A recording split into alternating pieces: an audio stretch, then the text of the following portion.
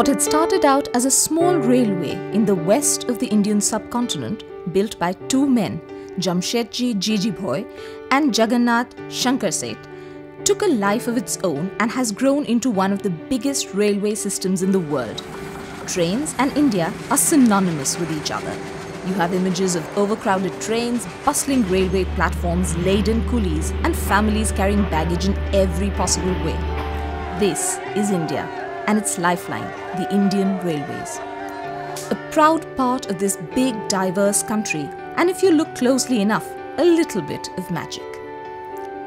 Most people assume that the Indian Railways were started when India was under the British rule.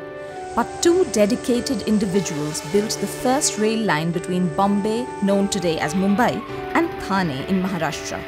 This humble beginning grew into a network of stations, trains, developments, one of the world's biggest utility or commercial employers, and for some, a great draw to visit India.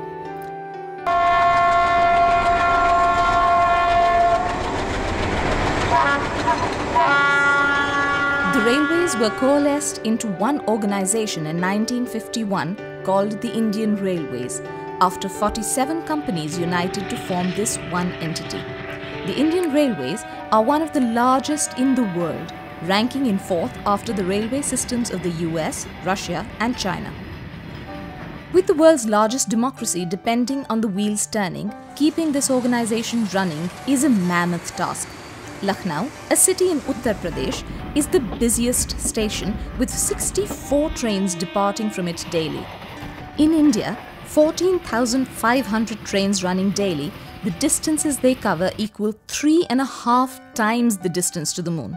With India spanning over 3,000 kilometers from north to south and the distance from east to west being just over 2,900 kilometers, even a fast train takes a while to cover these vast distances.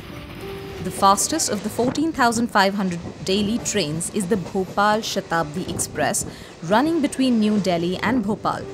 This superfast train clocks a maximum speed of 150 kilometers an hour on the Faridabad-Agra section and covers the 704 kilometers between New Delhi and Bhopal in just below 8 hours. In contrast to this, the slowest train clocking a speed of just 10 kilometers an hour is the Mettupalayam-Ooty Nilgiri passenger train.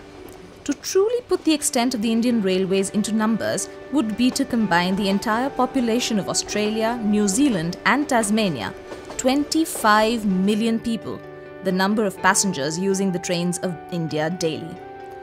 To handle this massive number of people, the Indian Railways holds over 59,713 passenger coaches and close to 10,000 locomotives.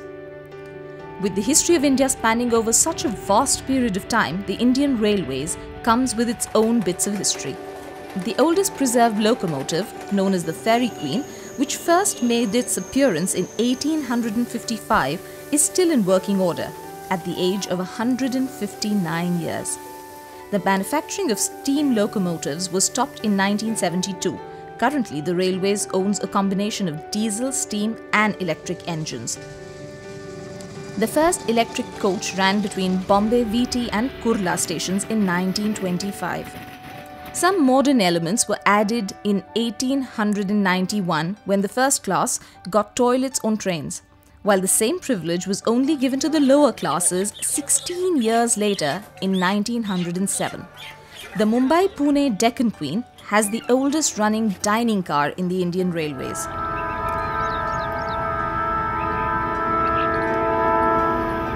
An ever-growing system of trains, tracks, schedules, meals, platforms and maintenance of this employer, noted to be one of the biggest in the country, not only strives to constantly grow but also to better itself.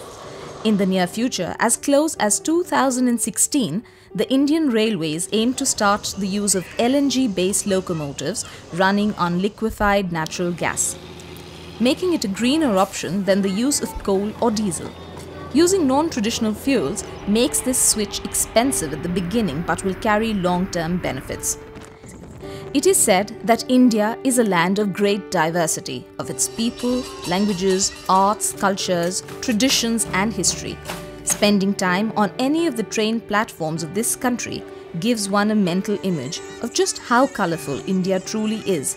But at the end of the day, it is the Indian rail system that unifies this vast and diverse nation.